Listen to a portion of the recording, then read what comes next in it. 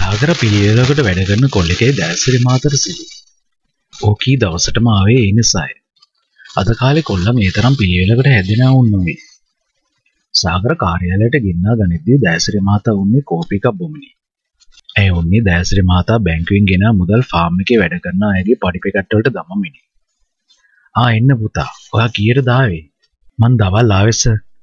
සපු දෙනෙත් උසව බලා යලිත් මහා වැඩක් කරන න්‍යායෙන් හිසෝවාගෙන උන්නාය. සාගර මොනහරි කෑවද? ඔව් සර්. දැසිරි මාතා කොල්ලා දෙස්ටික වෙලාව බලා උන්නේ. පුතා ඔයාට හෙට ඉඳලා ගොඩක් වැඩ කරන්න තියෙනවා. දන්නවද? අද මම බැංක් එකට ගියේ දවල් 1ට ආවේ 4ට. එතන ප්‍රශ්න ගොඩක්. සපු ඇටි උන්නේ ලොකු ප්‍රශ්නයකට. හැමදාම පඩි හදද්දී ඇයට මේ ප්‍රශ්නේ එයි. එක එක්කෙනාගේ පඩි ඇත්තේ එක එක ගණන් වලනේ. ඒවා කැඩිච්ච ගණන්. රවුම් ගණන් කිසියෙකුට නැත. 4350යි 5620යි එක එක ගණන් වලින් පඩි විය. ඒ නිසා හැමදාම මාරු සල්ලි මදි වේ. පඩි පැකට් 4-5ක් අත තබාගෙන ඒ උන්නේ ඒ වලට හරියට සල්ලි දමාගත නොහැකි වේ. අදත් මාරු සල්ලි මදි සීයා. මං ඔයාට යද්දිත් කිව්වානේ. ඇය ඕ ඉන්න බවක නොසිතා කීවාය. තව ටිකකින් එක එක්කෙනා කාර්යාලයේ දෙසට ඇදේ. බොහෝ දෙමළ අය. සමහරවල් ටිකක් ඉන්න කීයොත් තේරෙන්නේ නැත. මං චේන්ජ් ගෙනාවා මැනික. සාගර දෑදෙස බැලුවේ. ඒත් මදි. පුළුවන් ඒව දැම්මා. ඉතින් දැන් කොහෙන්ද මැනික චේන්ජ් හොයන්නේ? අනේ මන්දා. ප්‍රේමා කාර්යාලයට දුවගෙන ආවාය. ඇයි ප්‍රේමා? නෑ ලොකු මහත්තයාට අපේ මහත්තයා ටිකකට එන්න කිව්වා. යාළුවෙට අඳුන්නලා දෙන්න. do something මැනික. මං තාත්තගේ යාළුවව හම්බ වෙලා එන්නම්. දැසිරි මාතා ගෙට ගියේ. සාගර දැන් නැගී මේසේ ළඟ සිටගෙන. එයාත් බලාගෙන මොනා කරන්නවත් දන්නේ නැහැ. පිස්සෙක්. මම මේ පඩිපෙකට් ටික හදාගන්න බැරිව ඉන්නවා. කෙල්ල පුදුම මහන්සියක් ගත්තායි. ඒත් කොහොම ගත්තද මාරු සල්ලි මදිය. බෑ අප්පා. ඇයි ටිබේටම කියවෙනි. ඔහු ළඟ ඉන්න බව ඇයට සීවන්නේ පසුවයි. සාගරට ඇත්තටම ඇය ගැන දුක සිතුනේ. මිස්. ඔහු හිමියට කතා කළේ. ඒ පාර යා මිස් ගන්න එනවා. සපු හිස එසෙව්වායි. ඒත් කතා කළේ නැත. හෝඩ්ලේ වැඩ කරද්දිත් ওই ප්‍රශ්නේ එනවා. මම පඩි පැකට් ටික බලන්නද මිස්? සපුටත් කාගේ හෝ උදව්වක් අවශ්‍යයි. තව ටිකකින් මෙතනට මුනියන්ඩිලා, වේල්ලා, සිවපාල්ලා ආවිත මේ වැඩේ කොහොමදවත් කළ නොහැක.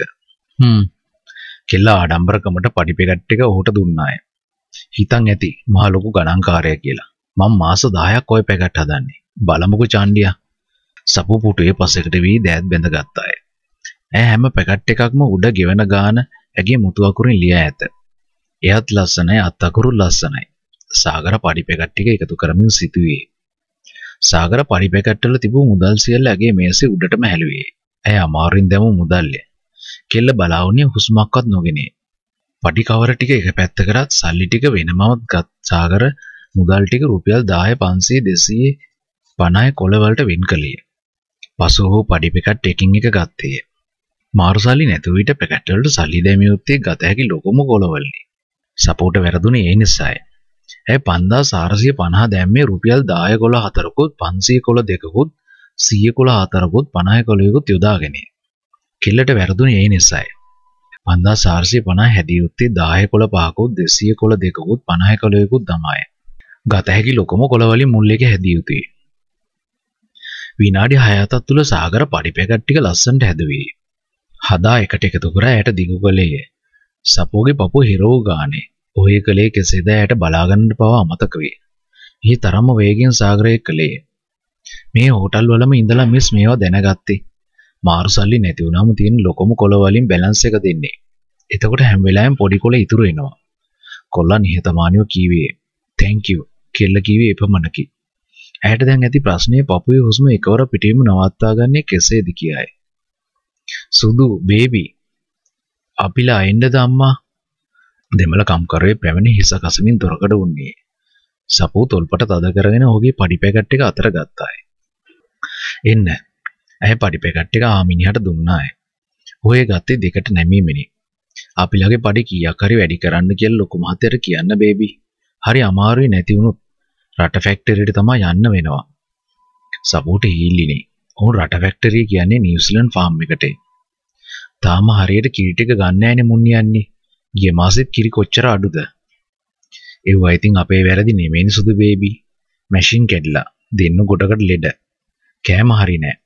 මෙතන ප්‍රශ්න රසක් ඇති බව සාගර අවබෝධ කරගත්තේ. ඒ නිසා රස්සාවද අමාරු විය හැක. මං ලොකු මහත්තයාට කියන්නම්. අපේ පොංගල් තාම ළඟ එනවා බේබි. ඊට කලින් මිනිස්සු වැඩවලට වඩා කතා කරන්නේ පඩි ගැන. ඇයි කිරිපලදාව ගැන කියද්දී ඔවුන් කියන්නේ ඒවා ඔවුන්ගේ වැරදි නොවන බවයි. සාගර මේවා සියල්ල බලාගෙන. මං ලොකු මහත්තයාට කියන්නම්. සාගරට ඊල්ලිනේ. ඇය අසරණයයි ඕඩ සිතුනේ. කම්කරුවා ගියවස ඇයට පපුවම හිස් කරමින් සුසුමක් විටවිය. ඒ ගැන එයත් සමග ඔහුට කතා කරන්නට ආසය. ඒත් ඇගින් කිසිදු ප්‍රතිචාරයක් නොලැබෙන බව සාගර දනී. චේන්ජ් ලැබුණද මැනික? දාස්රි මහතාවේ එහෙම ආගනේ. ඔව් සීයේ.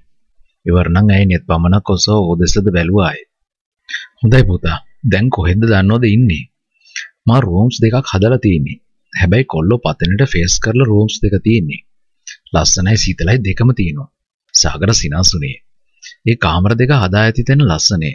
දවසක් සපූ ප්‍රේම සමග ඒ අරගෙන කම්මැලිකමට උන්නාය. ඉර බෑගෙන යද්දි ඒ පැත්තම ලස්සනේ. ෆාම් එක ඇත්තේ ඒ පිටුපස්සේ. මැනික. දාසිරි මාතා ඒ කාමරයේ අතුර අතර ගත්තේ. දැන් සීයා කියන දේ සපූ දනි. ඔය සැලරි පැකේජ් ටික මට දෙන්න මැනික. සාගරට අපි රූම් එක පෙන්නමු. එයාට මහන්සිත් ඇතිනේ. උදේ ආපු ගමන් මේ සපූට කිසිවක් කිව නැක. ඇය අතුරගෙන පාවන් යුකුලක් දමාගෙන කාර්යාලයෙන් පිට වුණාය. ඌ බෑග් දෙකද ඔසවාගෙන ඇය පසුපසින් වැටුනේ. කිල්ල කොයි පැත්තෙන් බැලුවද හැඩය. සාගරට හිතෙන්නේ එහෙමය.